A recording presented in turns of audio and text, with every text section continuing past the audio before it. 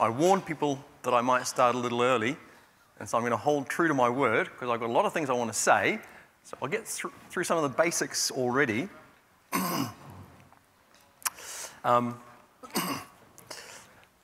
So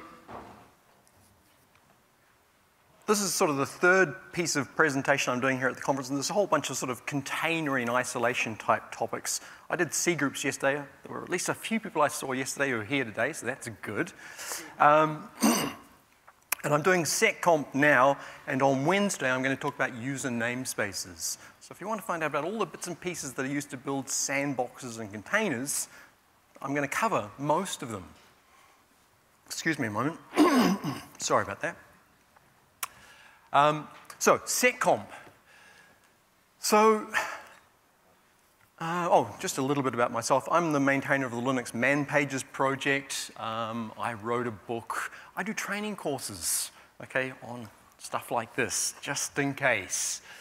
So, Seccomp. What's the fundamental idea that's going on here? The kernel provides, I don't know, 400 or so different system calls. The way most of us think about system calls is they're a way of asking the kernel to get something done. The way an attacker thinks of those system calls is this is 400 different ways I can try and subvert the system. Now, there are 400 different system calls, but most programs only make a small subset of those system calls. It'd be quite typical that many common programs in their lifetime would only make, say, at the most, 40 different system calls. And the idea here is then, suppose we have a program, we expect to make it to make a certain set of system calls, but for some reason, it makes one of the other system calls. Now, the possible reason there is the program has been subverted and tricked into executing malicious code. And so if it tries to execute a system call that we don't expect, we want to stop it doing that because something is wrong. And that's what Seccomp is about. Making sure that if a program tries to do things that we don't expect in terms of system calls, it's prevented from doing so. Okay. So what we're doing then effectively is reducing the attack surface of the kernel. Now, if a program gets subverted, you know, we expected the program to, let's say, make 40 different system calls, but now with Seccomp, it can only make those 40 different system calls, which limits the possibilities for the attacker to try and subvert the system.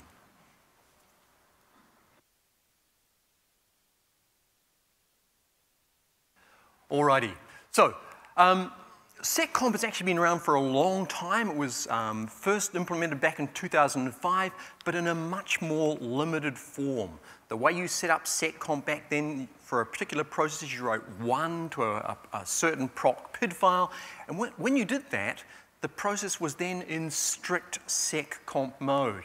And in strict Seccomp mode, the process was only allowed to make 4 system calls: read and write to IO files, exit to terminate, and sigreturn. Now, sigreturn is a system call you'd never normally make directly from an application. It's used under the covers to implement signal handlers. So with this strict mode, the only thing you do is read and write files that are already open, or terminate, or catch signals.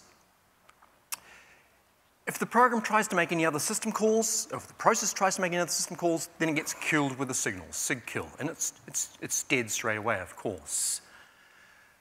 The original idea here, when this strict Seccomp mode was implemented, was to create a marketplace in CPU cycles. The kernel developer concerned, Andrea Arcangeli, had this idea that you could sell your CPU time to someone else.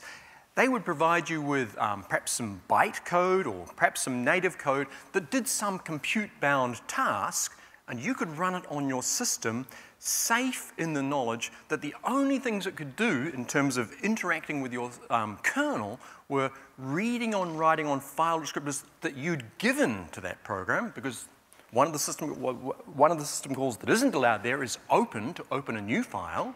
So you can only read and write files that have already been opened for you, or terminate or catch signals. So for a long time, this CPU marketplace idea never really took off. And so for a long time, Seccomp sat around not being much used.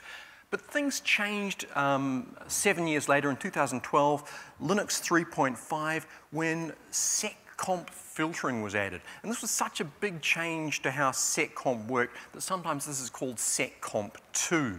And the key point here now is you can load a filter program into the kernel and you can choose which system calls are going to be allowed and disallowed. So you no longer have just the strict mode where there's only a certain set of system calls allowed. You can say, well, actually, this is the set of system calls I'm going to allow, and everything else is disallowed. Or perhaps you can just say, I want to disallow certain system calls and allow everything else. Okay, the way you did this was you used PRCTL, which is one of these sort of horrible multiplexing system calls that does dozens of different things to a process. And one of the things you can do is set a Seccomp filter for the process. So now you can choose which system calls are going to be allowed and disallowed. Now, people wanted this sort of feature for a very long time before Seccomp 2 was invented.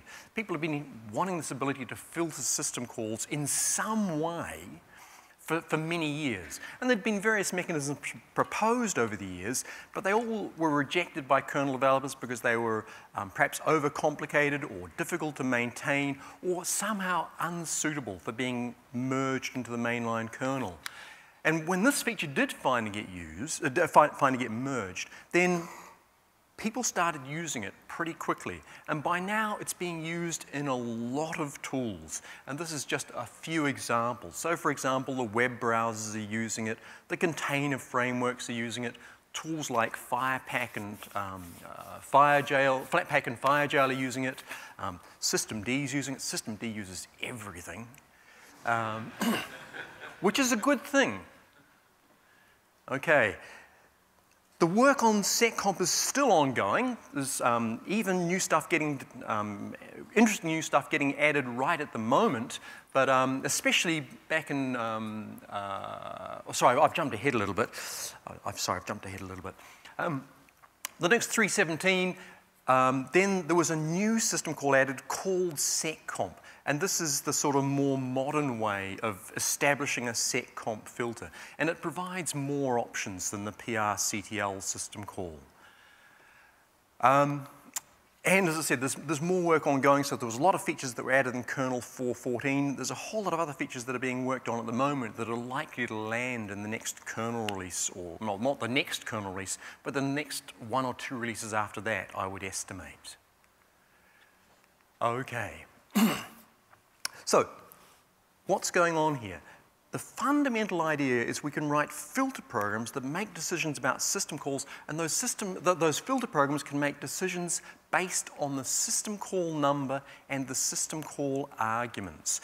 And when I say arguments, I mean the register values. So the filter program can say, I like this system call number, and I like the values in these registers, or I don't.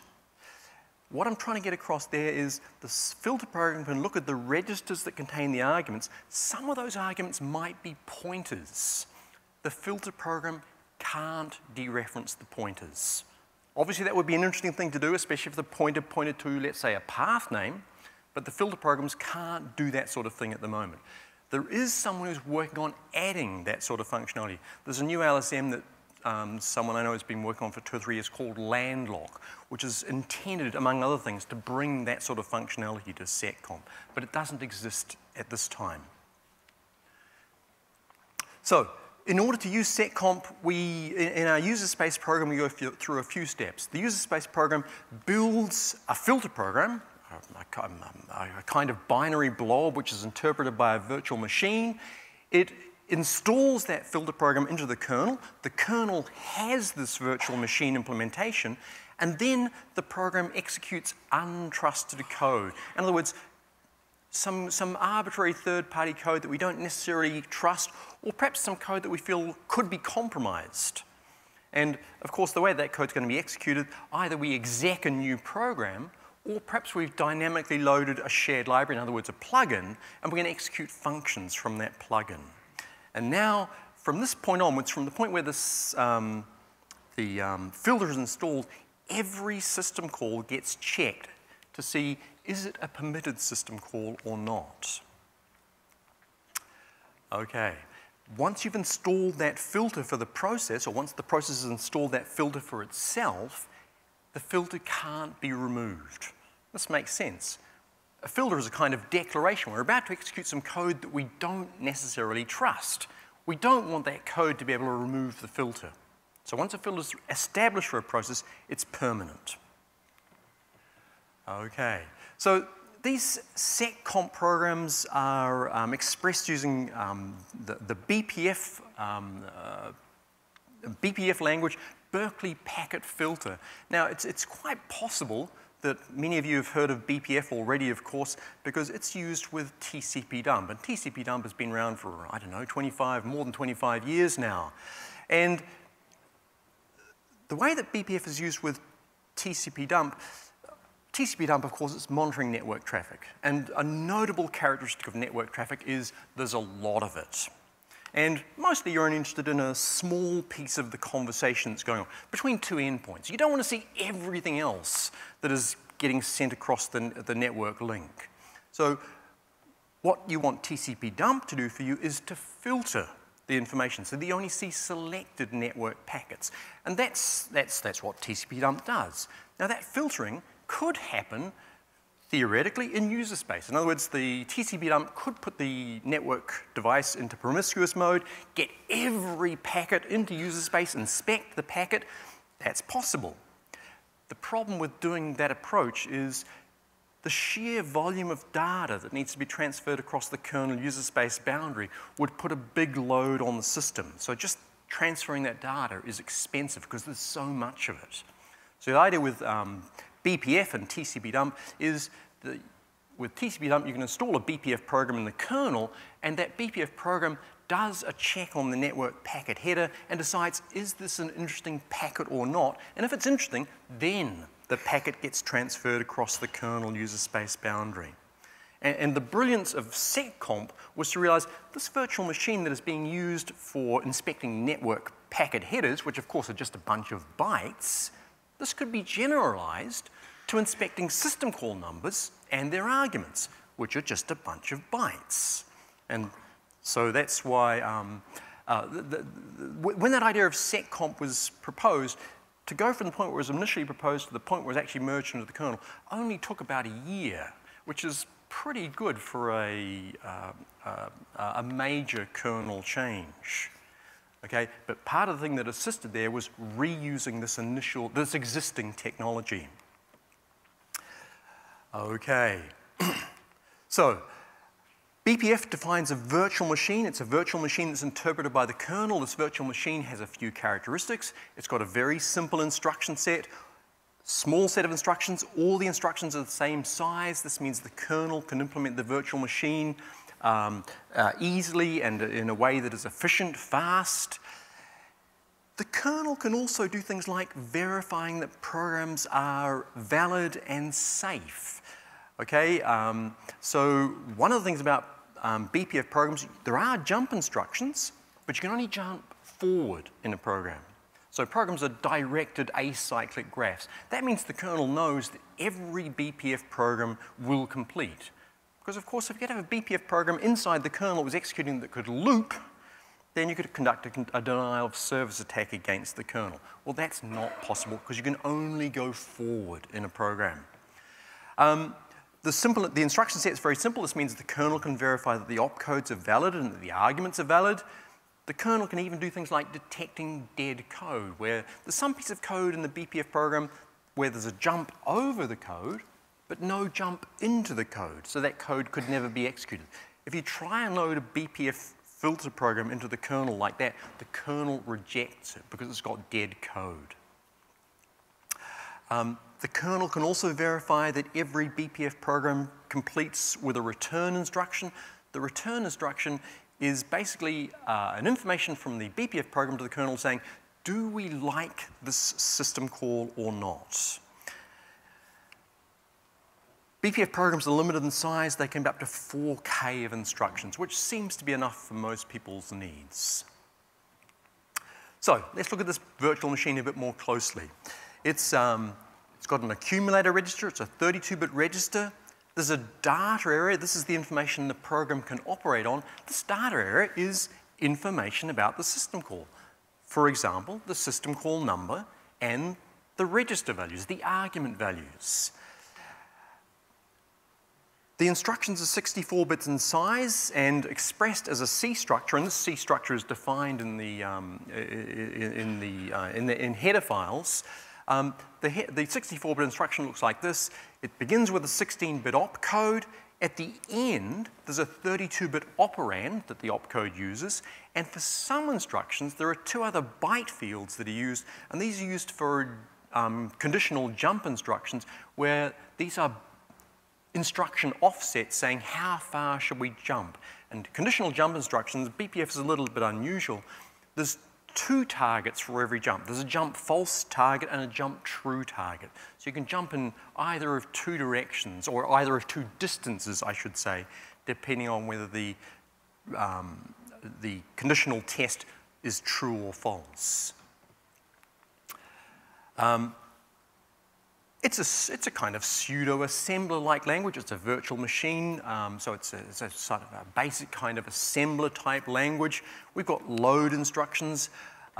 We've got store instructions. One of the things you can do with BPF programs, as well as the data area that you can operate on, there's some working memory that you can use to store information that you've calculated and you want to save temporarily. There's jump instructions. There's the usual kinds of arithmetic and logic instructions, add, multiply, left shift, and, XOR, and so on. And there's these return instructions which say to the kernel, do we like this system call or not? Should the system call be allowed to be executed? Okay, so we've got these conditional jump instructions. We've got conditional and unconditional jump instructions. The conditional jump instructions consist of the usual pieces, an opcode saying what kind of condition are we testing, a value that we're going to test against in the operand, and then a jump false offset and a jump true offset.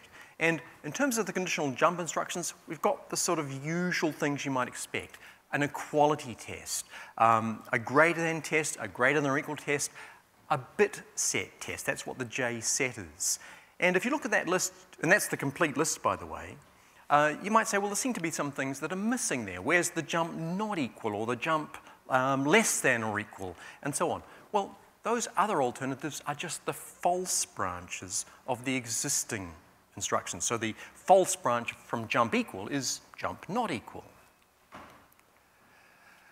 Okay, and the targets for these jumps are expressed as relative offsets, a certain number of instructions to jump. 0 means don't do a jump at all, in other words, execute the very next instruction. Otherwise, you can jump up to 255 instructions forward. Now, if you want to jump further than that, there's another unconditional jump instruction, jump always. And there the offset is expressed in the operand, which is 16 bits, which is way more than you need to cover the 4K of available instructions that are possible in a BPF program. Okay, so what the kernel does for this BPF program, for every system call, the BPF program gets executed, tests is the system call an allowed system call or not, and the kernel provides a read-only buffer of data that describes the system call. There's a header file here that shows us what that data area looks like. This is the data that's being provided by the kernel to the BPF program. And we've got various pieces of information here. For example, the first thing, we've got the system call number. Which system call are we executing? Now, down the end there, we've got a number of arguments. On Linux, the maximum number of arguments that a system call can have is 6. So there's space in that data area to allow for up to 6 arguments. Now, obviously, the number of arguments that's actually used depends on the system call. Some system calls use no arguments. But of course, you know that when you write your filter program. When you write your filter program to access the right number of arguments. Now, there's a couple of other fields in there as well. An architecture field. This tells us what architecture are we currently executing on. Is it ARM, is it x86, is it MIPS or whatever? I'll come back to saying why that's important soon. And then one other field in there, the instruction pointer. Now this is telling us from where in the processor's virtual address space was this system call made. Okay, so this is the real virtual address in the actual process itself, where the system call was made. And when I first came across that, I thought, what's the use case? Why would you want to use that information? And I invented fantastical use cases, like you could devise a filter program where if the system call was made from a certain shared library in a certain range of the address space, then we want to stop the system call being made. When I finally got to talk to the Seccomp developers about why it exists, why that field exists, the answer was, because we could. Okay. Now, you could, if you're feeling very 1950-ish or 1940-ish, code up your BPF programs in binary by hand. There are certain productivity tools that make the job easier. At the very least, there are some macros defined in header files that make your life easier if you're going to do this by hand. There are some other better productivity tools that I'll mention briefly later on as well. So there's some macros then, for example, in the header files that are used to construct BPF statements and BPF jump statements. Now, all these macros are doing is taking values and using them to build an initializer for that 64-bit structure that contains an opcode, a jump true, a jump false, and an argument. So BPF statement just takes an opcode and an argument. The argument, I don't know, for some reason it's called K. Some history there, I don't know the details. And it takes those two values, builds the 64-bit initializer. The true and the false are 0 because this isn't a jump instruction. And there's another macro, BPF jump, where you give it an opcode, an operand, and a jump true and a jump false argument. And again, it constructs a 64-bit initializer. So here's an example. What this instruction does, it's a load instruction. That's what the BPF LD tells us. Now, the first argument there is constructed by ORing together various bit fields. Okay, these bit fields, these values here are just bit masks that are defined in header files. The first argument here is being defined using 3 bit fields ORed together. It's a load instruction. Then the BPFW says, what is the size that we're loading? It's a word, in other words, 32 bits. And then the last part, BPF abs, says where are we doing the load from? And the abs here means load from the data area. In other words, the area that describes the system call. So we're loading a 4-byte word into the accumulator in preparation for doing something. Now, then the question is, well, which word are we loading?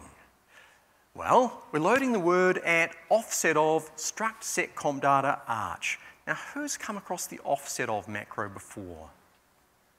Usually, I find relatively few people have seen this. It's a handy little macro. You give it a structure, the name of a structure and the name of a field inside that structure, and it gives you back the byte offset of that field. So going back to that structure definition there, we said, struct seccomp data, comma, arch, give me the offset of the arch field. What's it going to tell me?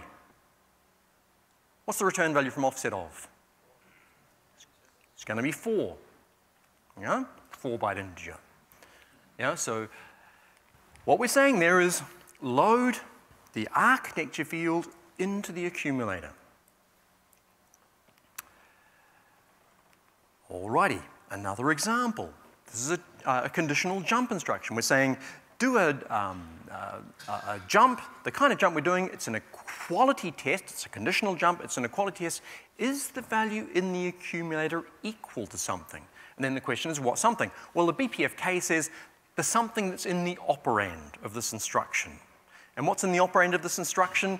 It's the value audit arch x8664.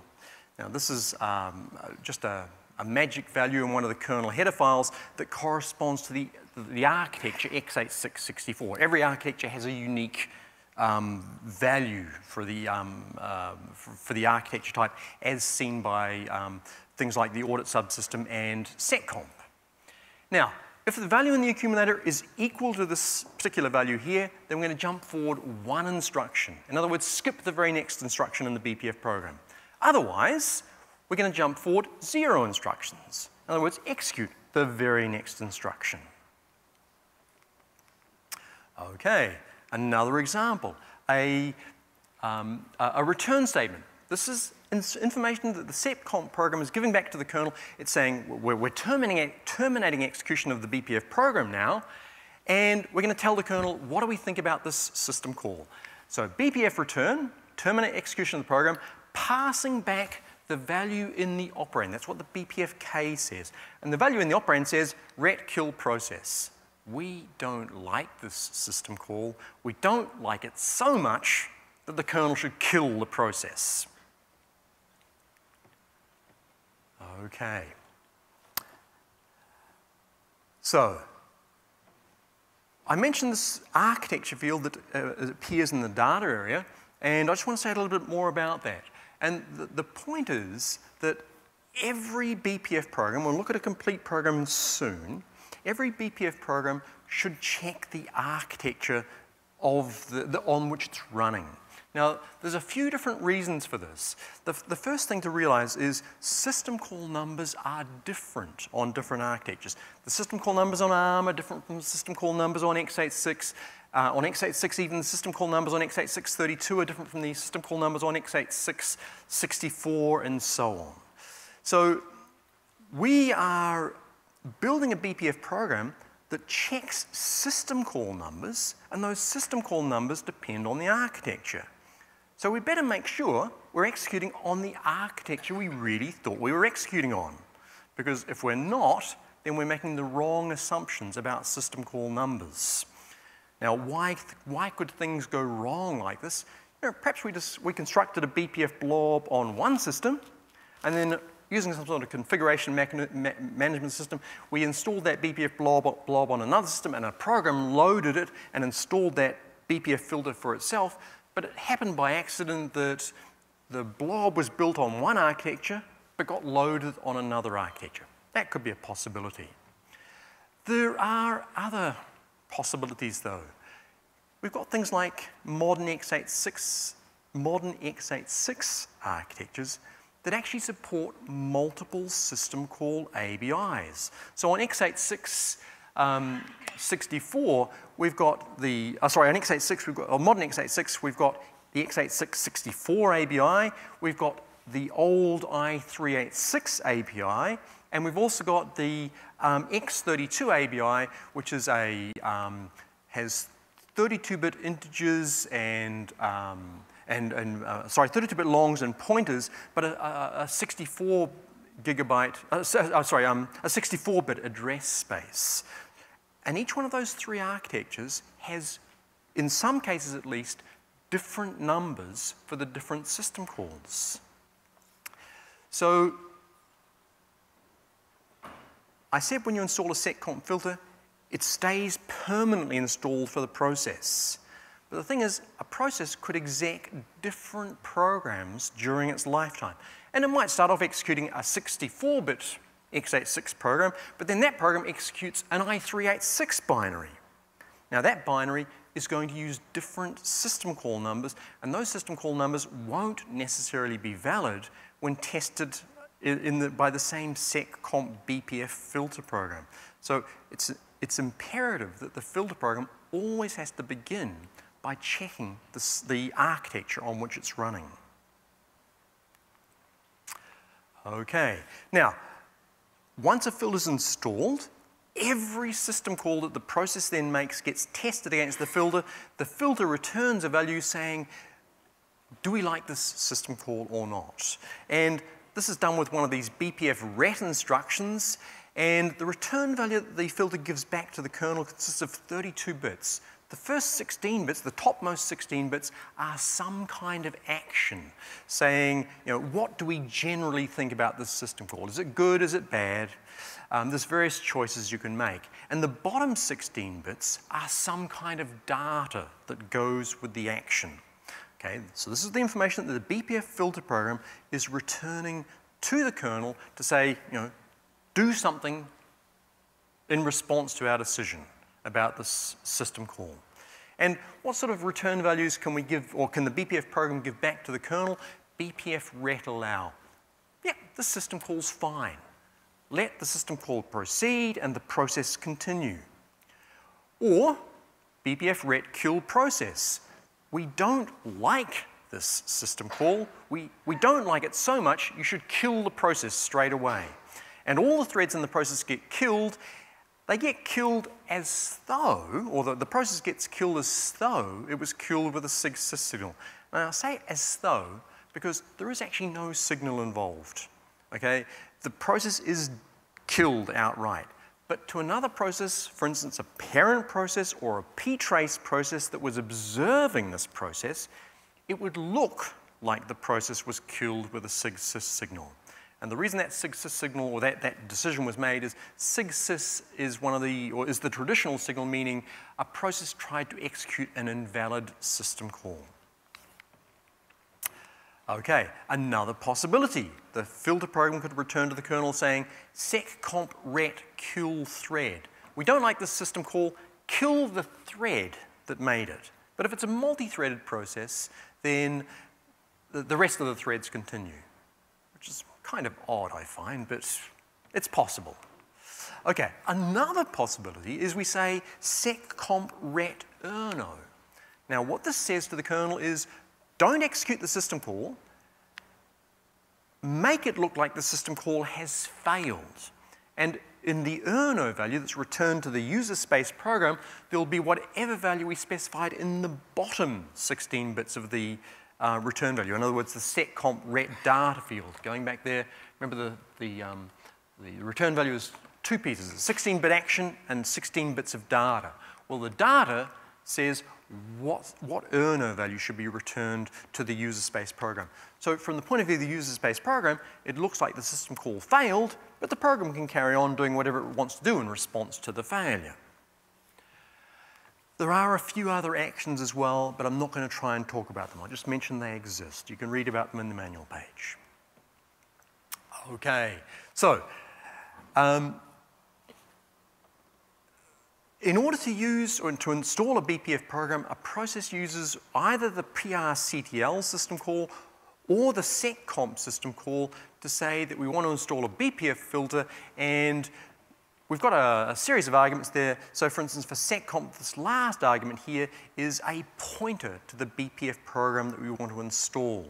I'll ignore the flags. You can read about them in the manual page. But this pointer there to the filter program looks like this. It's a pointer to a structure of type sockfprog, and this tells us about the networking origins of BPF, a socket filter program. Okay, and what's in that structure? There's a pointer to a filter program, a sock filter, again, networking origins. That is our actual BPF program, and up here, the length field is the size of that program. Okay. Now, this is slightly complicated to explain, but I hope I get it across. If you're going to use seccomp, the process either has to be privileged or it has to set something called the no new privs bit. Now, what is this bit about? So this means if the process is unprivileged, it has to set this bit. Now, this is a process attribute, again set with the good old multiplexing PRCTL system call. And what does this bit mean? It means that if this process now executes a setUID or a setGID or a program with capabilities, those the setuid bit, the setgid bit, the file capabilities are ignored. Now, why is that? Let's suppose you're an attacker. And you're an attacker, I've turned them off deliberately. You're an attacker who knows about Seccomp, and you know that people who write setuid programs aren't always tidy in what they do. They sometimes make mistakes. You know, perhaps they don't check the return value from some system call that maybe could fail. And you think, hey, this developer of this setuid root program, they didn't check the return value on that system call because they assumed the system call would always succeed. But I can use Seccomp to make that system call fail. In other words, I can use Seccomp, this is what I hope, I could use Seccomp to make the setuid root program do something unexpected. That's the theory, okay? Attackers love that sort of thing. Making a privileged program do something unexpected is the first step in privilege escalation. Now, that's actually not possible though, because if you're an unprivileged user, if you want to use Seccomp, you have to set this no new privs bit first. And that says that setuid bits and setgid bits and file capabilities now no longer have an effect. So it's to avoid that kind of theoretical attack that I mentioned. It's not possible because of this. Okay, if you try and install a seccomp filter and you're not privileged and you haven't set that bit, then the kernel says, no, sorry. Alrighty, let's look at a real example. So we've got a program here. What it's going to do, it's going to, first of all, it sets the no new privs bit using prctl. Then it's got some code that installs a filter. And then we're going to execute some system call, open. Okay, and there's a little clue there with the next line. We won't get this far in the code. And that's because the seccomp filter is going to kill the process when it tries to make the open system call. So let's look at this BPF filter. What have we got for instructions? Okay, there's my install filter function. The very first thing it does is define an array of struct sock filter structures. And what are we've got various instructions in each one of these array elements. The first instruction here says load a word into the accumulator from the data area, and then the word that we're loading is the word at offset of architecture. In other words, load the architecture into the accumulator. Then do a conditional jump. Is the information in the accumulator equal to the value in the operand? And the operand value is arch x86-64. In other words, we're asking, is the architecture we're executing on x86-64? If it is, we're going to jump forward one instruction. In other words, we're going to skip over the next instruction. If it's not equal, then we're going to jump forward 0 instructions to this return statement that says, kill the process. We're not on the architecture we expected. The system call numbers are not going to be what we expect. So let's get out of here, terminate the process. But otherwise, what we do is go further forward, we load into the accumulator a word from the data area. The word we're loading is the word at the offset of the system call number. In other words, load the system call number into the accumulator. And then we do an equality test. Is the word in the accumulator, jump equality, testing against the value in the operand, is it equal to the NR open value? Now, NR open is just a value that's defined in one of the header files. It's the number of the open system call on this architecture. So if this is an open system call, jump forward 2 instructions, 0, 1, 2. Land down here, and that is return to the control of the kernel, telling the kernel, kill the process. And then if it's not equal to open, then we jump forward 0 instruction, and we test. We load into the accumulator we do an equality test. Is the word in the accumulator equal to the open at system call number? Now, open at is a variation on open. So we're checking for both kinds of system calls that do an open. There are actually a few other system calls that open files as well, but this is my simple example. So if it is equal to the open at system call, jump forward 1 instruction, in other words 0, 1, kill the process.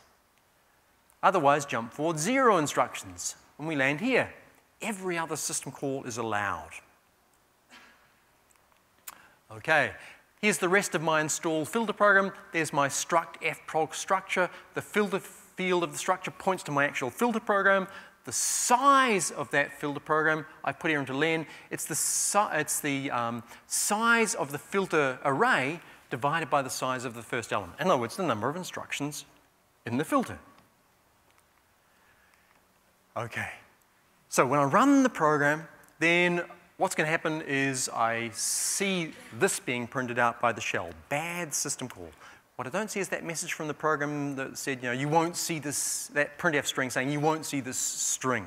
And that's because the program or the process tried to call open, the BPF filter denied that, the kernel killed the process, and it made it look like the process terminated with a SIG-sys signal. The shell saw that the process that it started looked like it was killed by a SIG-sys signal and printed out the standard text corresponding to the SIG-sys signal, bad system call.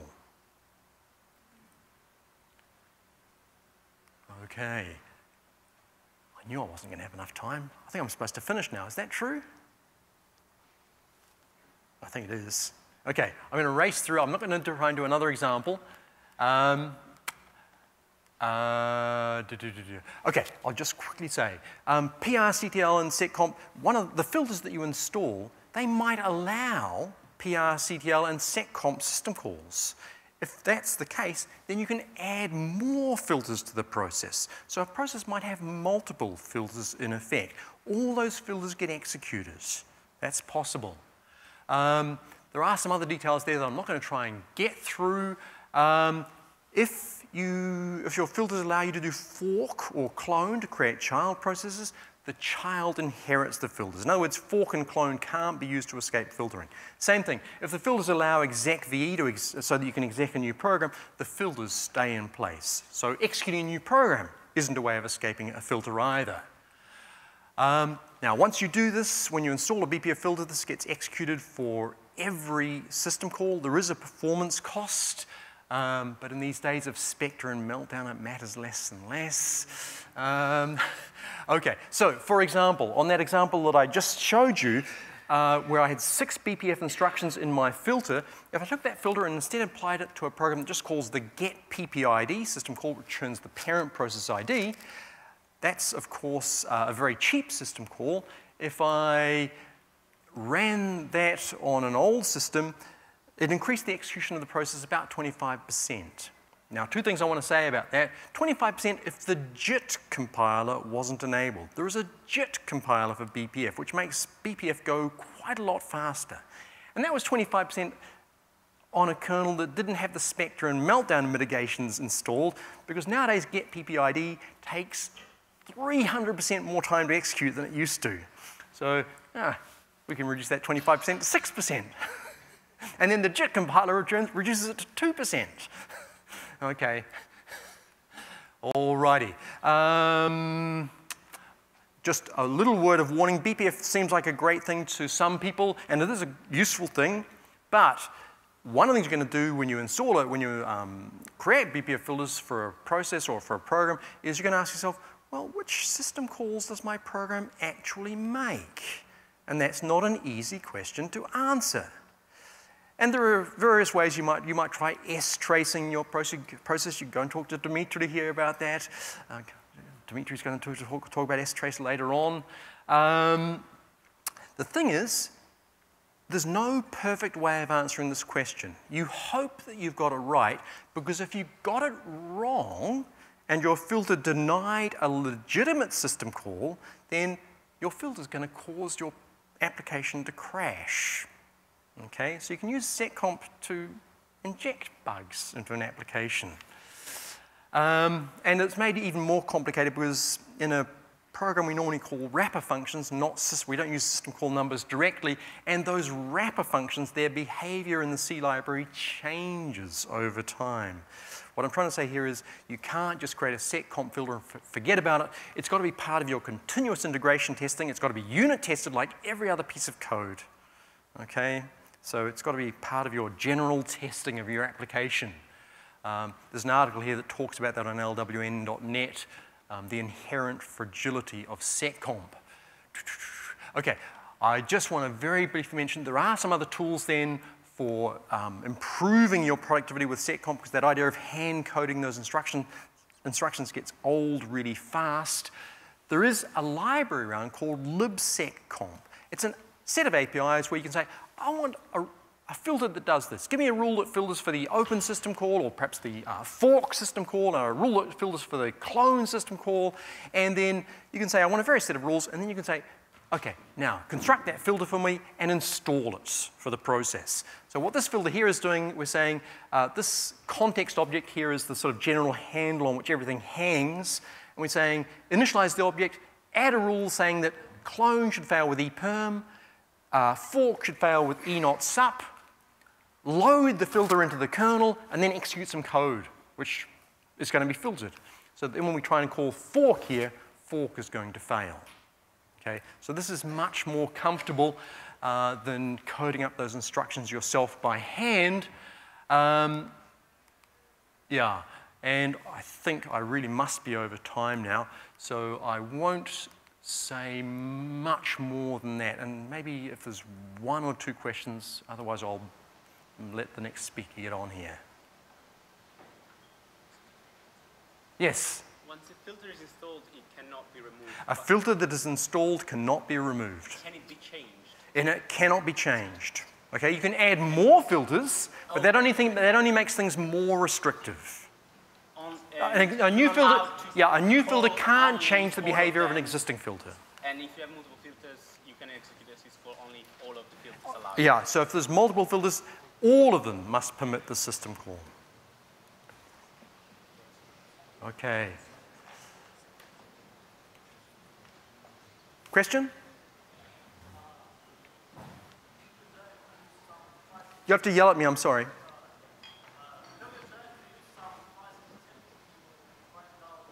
I'm so sorry, I can't hear you from up here. It's actually a very big room. Maybe we can talk about it offline, because I think the next speaker needs to get set up. Is it you, Dimitri? Doesn't work. Oh. So we'll just ask it on myself. Okay. So, do you know of any portable ways to write that kind of filters portable across architectures? Imagine you have billions of start family syscalls, and you write all those of this. Yeah. Statics is added, and yeah. Is there a portable way of writing Seccomp filters? libseccomp is the best we've got at the moment. So they do all that kind of filters. It does a lot of the architecture-specific stuff for you, but it's not quite perfect. But it's the best we've got. There is an idea that one day Seccomp will be able to use eBPF, and for eBPF there is a Clang front end that enables you to generate eBPF code. But so far Seccomp can't use eBPF. It only uses classic BPF. But it's not going to be future-proof against adding new syscalls. No, it's not. This is the inherent fragility of Seccomp. Yeah, those filters have got to be tested like every other piece of code in a future-proof way. Yeah. Okay. Where is the next speaker? Yeah, sorry, look, please don't leave. No problem.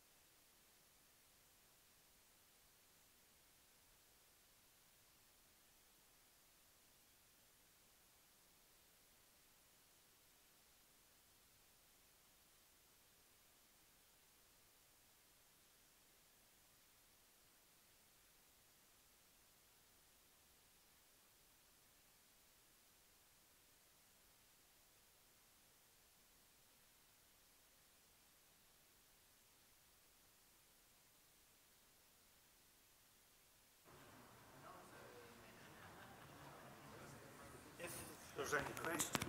Yeah. That's fine. Don't worry about Okay. it. If there's any questions, There are two microphones. Okay. Okay. Sure.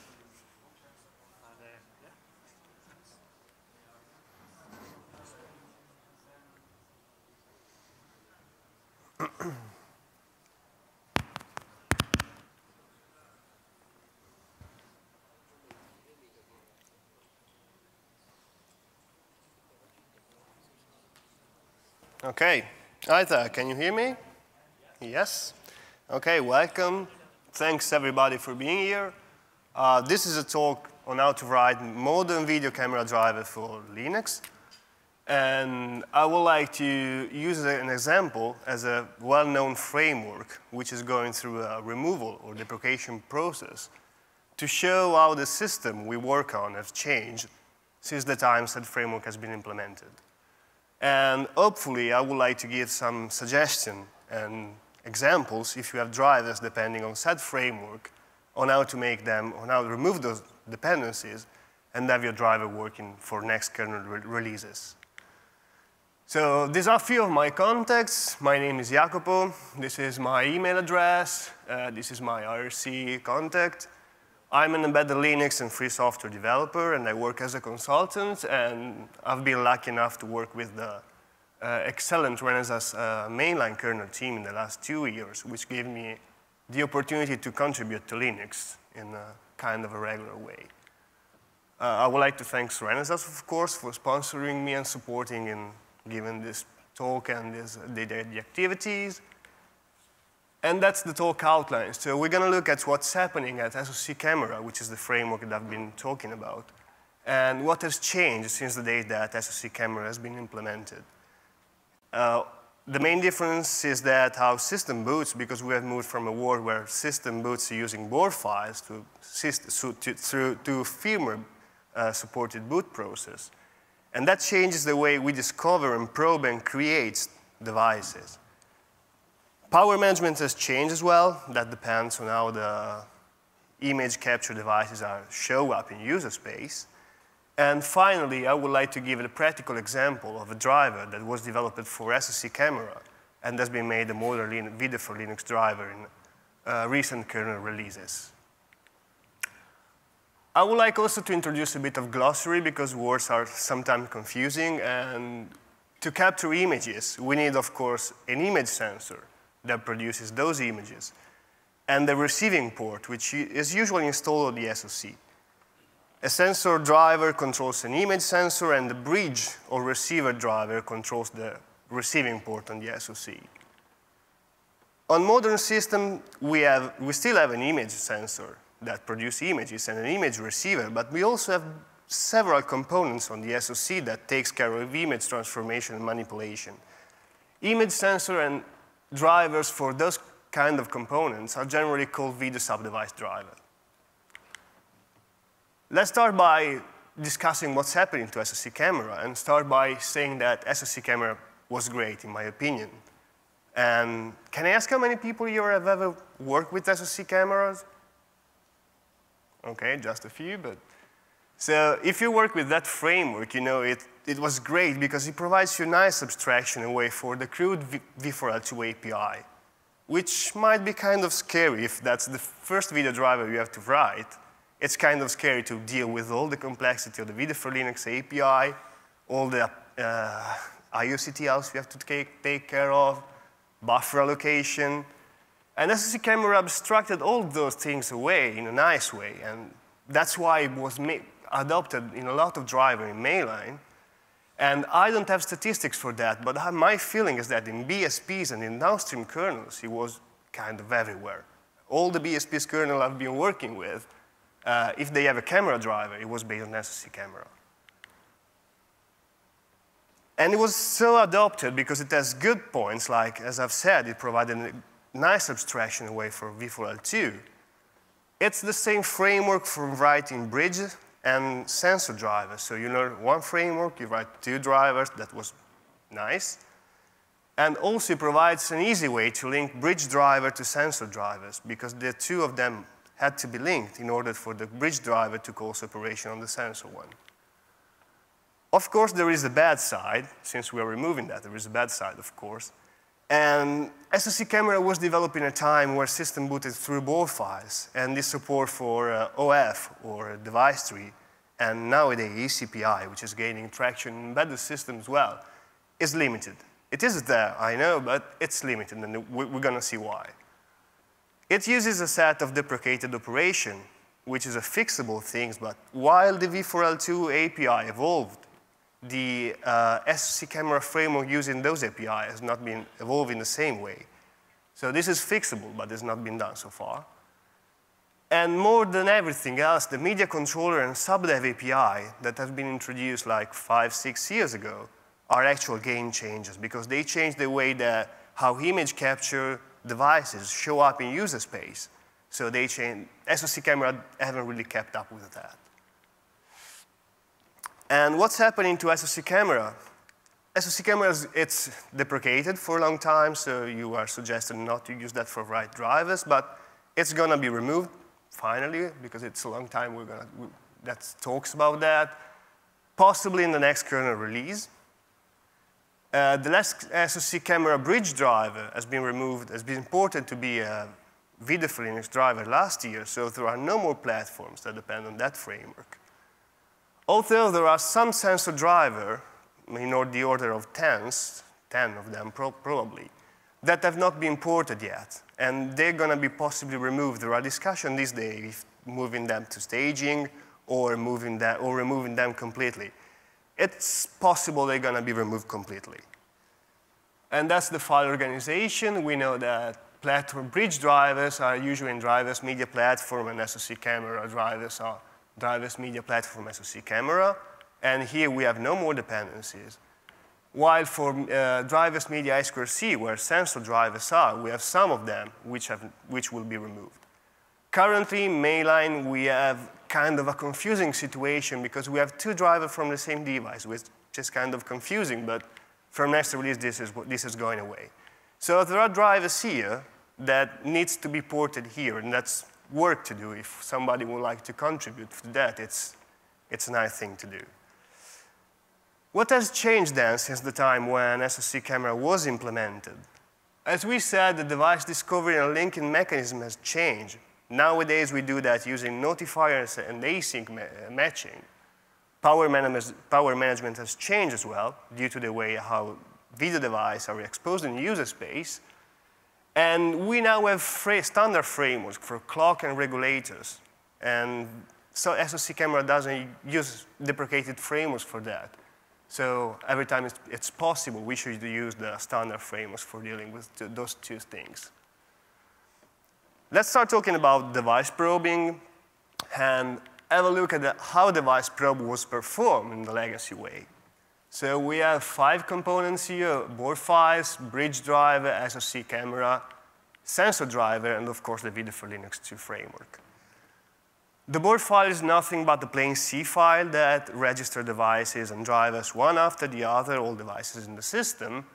And at a certain point, it will add the platform driver for the bridge driver. So that causes the bridge driver to probe. At the end of the probe section, of the probe function, the bridge driver will probably register itself to the SoC camera framework. That causes the SoC camera to do all the initialization operation, and at a certain point, it will start registering I2C devices.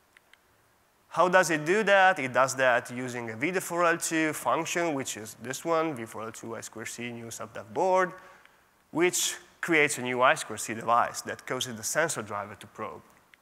And how are those two identified? Well, the board file knows the I2C bus number and the I2C address of the device and passes it down to in the call chain until here, where those two information are used to identify the sensor driver.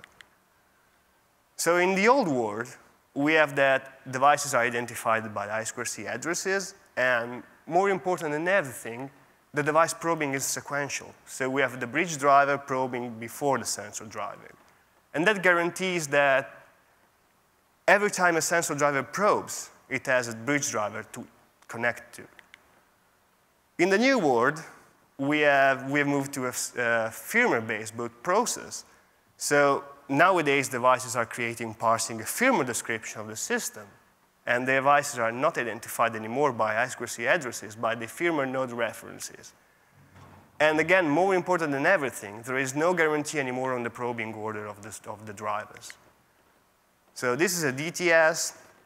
And in the DTS, we have a description of a video input port here and of an I2C bus. On the I2C bus, there is a sensor identified by an address. And the system boots, Linux boots, and starts parsing the DTS until he finds the video input port nodes. That causes the bridge driver to probe, and at a certain point, it starts parsing the I2C bus, which creates the sensor driver, which probes again and can safely connect to the bridge driver. But we can also have the other way around. So the I2C bus is registered before the video input port. This is probed first, and the sensor driver probes, completed its probe operation, but finds no one there to register to. And that might be a problem. It's actually a problem, because now device probing is totally asynchronous. We have no guarantees, which is the probing order. And again, we need to identify devices by their firmware node references. How to do that? Well, V4L2 framework to the rescue here, because it has two components that are designed for helping you, help drivers doing that exactly, which are V4L2 async and V4L2 FW node. How do they work and how drivers use them? Well, we have a bridge driver again, DTS, and the two framework components. And in DTS, we have a description on the input port, on the output ports of the bridge driver, which has two ports connected to two remote endpoints, which are possibly sensor or sub-devices driver. The bridge driver probes and uses V4L2 FW node framework to parse the DTS and collect references to the remote endpoints. Those two are collected in the form of V4L2 async sub-device, which is an abstraction provided you by this part of the framework. And those two devices are collected by the bridge driver. What does the bridge driver do with that? The bridge driver stores them in what is called a notifier. It's actually a V4L2 async notifier, which is defined by this part of the framework. A notifier is nothing but a collection of firmware node references the bridge driver or a generic driver is waiting for. V4L2 asyncs maintains a list of all notifier registers in the system. Now we have 3, 4 in total, which is kind of likely in a system, but it's possible, totally possible. And the bridge driver does nothing but register its notifier with the devices it's waiting for to V4L2 async. V4L2 asyncs maintains as well a list of waiting devices. These are devices or sub-devices that probed, and no one is waiting for them. So they're put in the waiting list. At a certain point in time, we have that the sensor driver probes eventually, and it uses V4L2 FW node to parse its local endpoint and create a V4L2 async sub-device representation of itself. It will then register that to V4L2 asyncs, which adds them to the list of waiting devices, but the two of them gets matched, so there is someone waiting for this sensor. When the two of them gets matched, that causes the V4L2 async to call a callback on the bridge driver that bounds the sub-device to the driver. So in this way, the bridge will have and handle a reference to the sensor driver. The second, well, okay, we are waiting for two sensor drivers, and the second sensor eventually will probe in future does the same things. Usually, V4L2 FW node create a V4L2 async sub-device representation of itself and register that to V4L2 async. That causes the device to be matched and the sub-device bound and the bound callback to be called on the bridge driver. And so in this way, the bridge has reference to both the sensor driver is waiting for. There is another thing I have not shown here, which is there's not only the bound callback, there is this thing called complete callback that it's usually called when all the sub-device notifier, all the asynchronous sub-device the notifier is waiting for have been registered, the complete callback is usually called here. The complete callback usually creates all the user space representations, so video device node and video sub-device node, connected to the wall capturing infrastructure. There is a discussion going on nowadays if it's a good thing. If you have 8, let's say you're waiting for 8 cameras, and one of them is not probing, do you want your system to be working or not? So should complete be called only when all these sub-devices have probed, or sometimes it's a good thing to have a working system, even if one of your sub-devices or camera fails. There will be discussion about that in the Video for Linux 2 meeting on 2 days from now, and let's see what's happened there. Of course, that's what we show so far is the situation where the bridge driver probes first, but we wanted to solve a problem which is the asynchronous probing problems, so the sensor may probe first. So the sensor probes, uses V4L2FW node to register its async sub-device, and that gets added to the waiting list. Nobody's waiting for them because there are no notifiers waiting for this sub-device, but in a certain point in the future, the bridge driver probes and will register a notifier waiting for this device. The two of them gets matched, and the two of them gets connected. So we effectively solve the problem of async probing sequences using those two frameworks. And the one of you that knows SoC camera knows that SoC camera can do that, actually does that. It uses those two frameworks. And so what has changed since then? What has changed since the time where SoC camera has been implemented is that now sub-devices can have notifiers as well. This has been introduced 1 year ago by Nicholas, Zachary, and Laurent, which are the main author of the V4L2 async and V4L2FW node frameworks to support the Renesas RCAR CSI infrastructure, which has sub-devices that are connected to sensors. So we moved from a situation where we have a receiver which has a notifier and connects to a sub-device to a situation where a sub-device can have a sub-notifier. And eventually that sub-notifier will be connected to other sub-devices. This can create a chain of arbitrary complexity. It's usually just 1 or 2 level, but there's nothing preventing you from making more complicated things here. And right now, I think a couple of driver and mainlines are usually that. IMX, well, RCAR for sure, but also IMX is now using sub-device notifier, and it's expected that more devices will use this abstraction as well. Power management. As we said, power management has changed as well due to the way that video devices are now represented in user space, and that depends on the introduction of media controller and sub-dev API. So media controller, the old device, the old world, non-media controller equipped devices, they work with a single device node abstraction. So the one that we all are used to, the dev video 0 abstraction. So for a wall capturing infrastructure, you just have a single device node in user space. And that causes all operation to be sequential. They go through a single device node and gets directed to the sub-device. We now live in a world where media controller is everywhere, and it's going to be everywhere, hopefully, in the next year. And video device node are not the only abstraction we have in user space, because we have also video sub-device node. And that causes all operation not to be sequential anymore, but instead, they can be performed on sub-devices and video devices at the same time. So let's see an example of that. This is a legacy system where we have the simplest possible capture infrastructure. So we have a sensor that is connected to an I2C bus, and it's connected to a receiver port where it transmits pixels. In kernel space, they will be managed by a receiver driver, a sensor driver. That's the framework part, which is common to the kernel frameworks. And in user space, we will have just a single device node abstraction.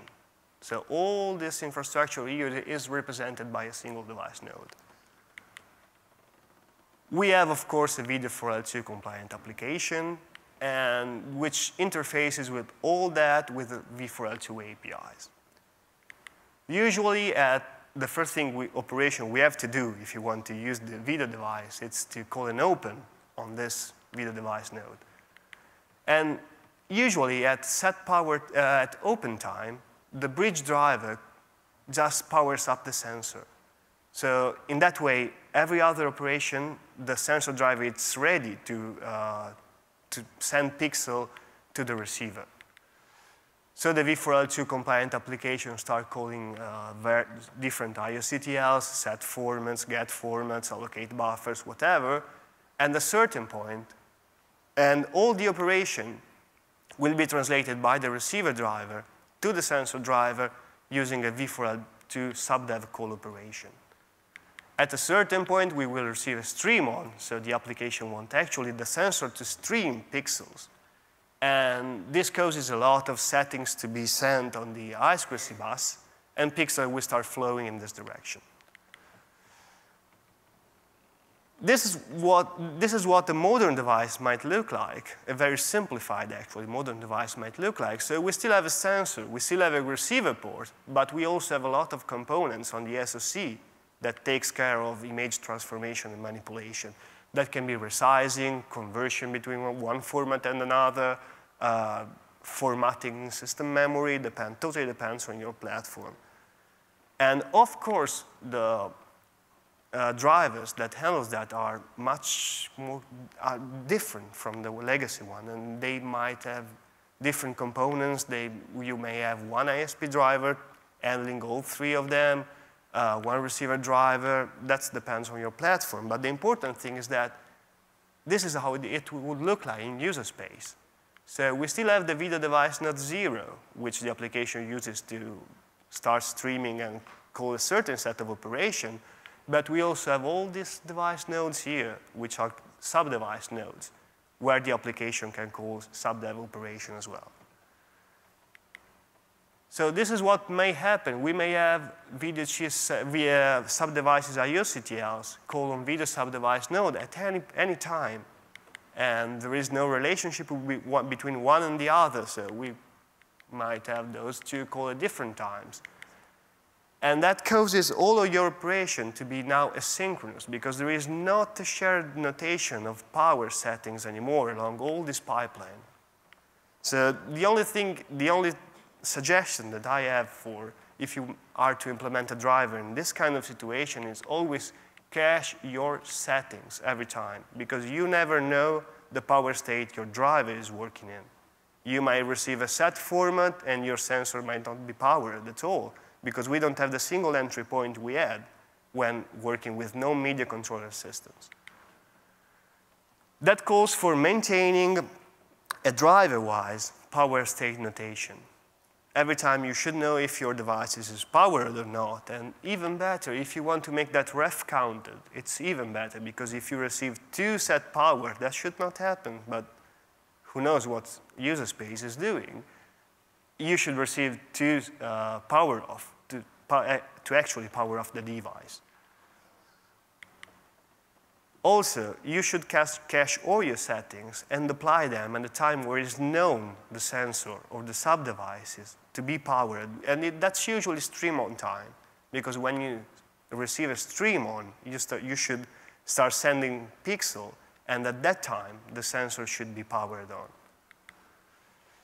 Also, this is a general suggestion for not just for video devices, but try to use runtime PM. Runtime PM provides you an abstraction that it's more similar to the sequential flow of operation that we've seen before. So it eases development and ref counting of power states. Of course, it's not always possible, but it's welcome. Clocks, GPIOs, and regulators. As said, we have frameworks for that right now, and they should be used whenever possible. And relating to power management routine, in the legacy world, we have the board file that provided power management routine to the sensor. So this is how SoC camera used to do that. There is an SoC camera link with a power callback, and the board file just filled that pointer with a routine defined in the board file. So when the driver needed to power up and power off the sensor, it called these things here, and the board file has all the references to regulators, resets, whatever it needs to power on and off the sensor. Of course, we don't have board files anymore. We have DTS or ACPI. And how would you do that? Well, you should use the GPIO clock and regulator frameworks. Every time they interface with the DTS, you collect references from firmware, which is usually called devm or not devm, depending if you want to use devm, clock, or regulators get, and use the name using DTS. And the driver itself should not rely anymore on the board files, turning on and off the singular components, but it's the driver itself that should enable or disable the regulators or the reset line as power time. Practical, so this is an example of a video driver that was developed using SoC camera, and in recent, I think 2 releases ago, has been ported to be a plain video for Linux 2 drivers. So I would like to go through all the patches, not all of them, but some patches that, and show you what are the steps that has been performed to do that in order, and if you have any driver depending on SoC camera and you want to port them and possibly submit them for inclusion, that's a kind of a guidelines for doing that. So the first thing we did was just copy the sensor driver as it was from SoC camera to the video for Linux 2 sensor driver directory. That was a choice that allowed us to see the differences without having any modification in the first commit. Then the first commit actually removed all the dependencies from SoC camera from the driver, and that's exactly what we have been talking about. Handling clock and GPIOs in the drivers and not relying on the board file for doing that. Register the async subdevice because SoC camera was doing that for you, and now you should do that explicitly in your driver. Remove SoC camera specific deprecated operation. In video for Linux 2, these operations are deprecated. SoC camera still depends on that and still wants them, so they had to be removed and re-implemented in the proper set format and get format operation. And then there are a few changes which are specific to this driver, which are specific to this driver, so are just here for reference. Of course, the build system has to be adjusted, but that's trivial. And then, after a plain video for Linux 2 driver has been made out of the SoC camera depending one, the fun begins because people actually start using that, and that's exciting because patches start coming, so people actually start using that, and specifically patches have been adding components, parts to that driver that made the modern video for Linux driver out of what it was an old one. So the first thing we saw was adding media controller support to this driver. That means that the driver now has a subdevice. As a subdevice in user space. So you now need to handle nested set power calls. That's exactly the thing that cache your setting and keep a power state notation in your driver. Also, you should not access registers when the sensor is powered down. Now you can receive a get control from user space while your sensor is powered down, and you should pay attention not accessing the accuracy bus while the sensor is powered off. There was support for frame interval handling. This is kind of a request right now. If you want to submit a video for Linux driver, frame handling is something that is kind of mandatory, doing that at least for a few frame rates. That's another thing that calls for shared state notation. So if your driver is streaming, you should return EBZ or another error flags if you want to set format or change the frame interval. And the last change, it's the creation of the subdevice node that goes along with the support for the media controller operations. So I've been probably too fast. So we have 10 minutes for questions. I hope you have some at least, because otherwise I've been really too fast. I had 100 slides, so I was worried that that time was not enough, but actually I've been probably talking too fast. So if you have any question or anything you want to talk about, or any question about, any discussion about how things could evolve, not just for SoC camera-based driver, but sensor driver in general, there are 2 microphones here, so please go ahead.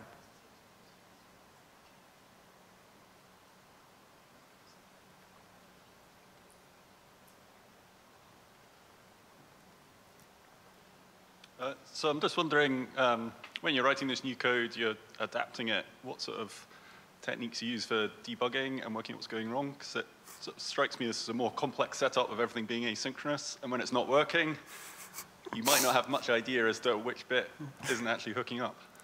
So you get hungry, that's the first thing. No, well, I mean, you get disappointed when things doesn't work. That's the first debugging tool you use usually. And well, that depends totally on the system that you use, but things are now asynchronous, so having a notion, again, of what is the power state, that's always useful. And talking about streaming, start and stop, that's and now handled through the media controller frameworks. So you have a pipeline notation. A pipeline, it's, where's that?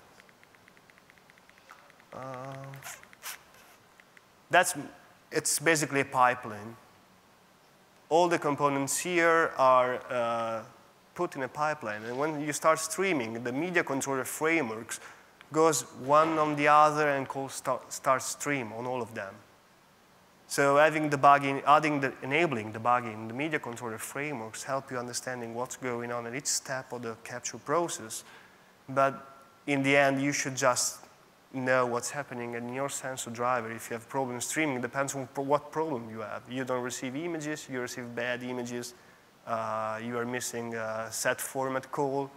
That depends on the driver usually, and what debugging tools your system provide, because compared to other parts of the system, it's hard to debug those kind of things using JTAG.